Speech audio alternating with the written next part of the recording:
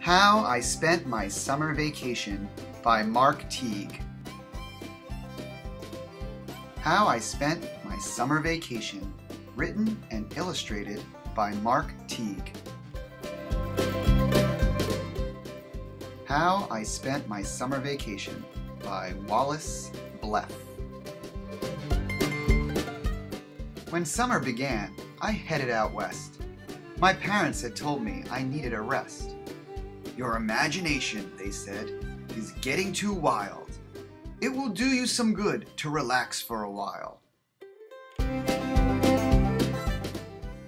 So they put me aboard a westbound train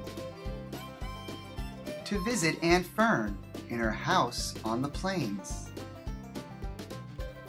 But I was captured by cowboys, a wild-looking crowd.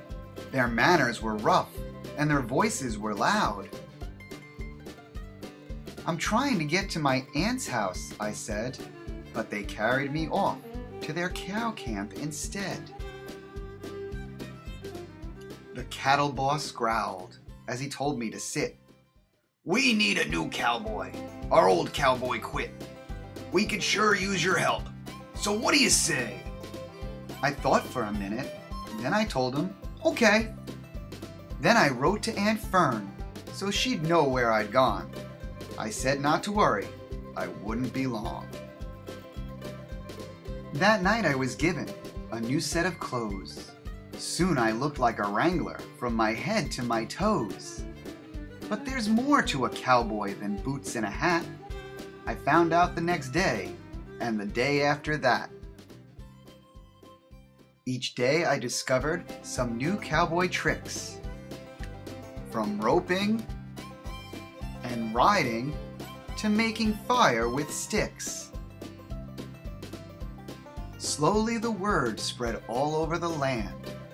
That Wrangler Kid Bleff is a first-rate cowhand. The day finally came when the roundup was through. Aunt Fern called, "Come on over, bring your cowboys with you." She was cooking a barbecue that very same day, so we cleaned up a little and we headed her way. The food was delicious, there was plenty to eat, and the band that was playing just couldn't be beat. But suddenly I noticed a terrible sight. The cattle were stirring and stamping with fright. It's a scene I'll remember till my very last day. "They're gonna stampede!" I heard somebody say. Just then they came charging. They charged right at me. I looked for a hiding place, a rock or a tree. What I found was a tablecloth spread out on the ground. So I turned like a matador and spun it around. It was a new kind of cowboying, a fantastic display. The cattle were frightened and stampeded away. Then the cowboys all cheered, "Bleff's a true buckaroo!" They shook my hand and slapped my back, and Aunt Fern hugged me too. And that's how I spent my summer vacation.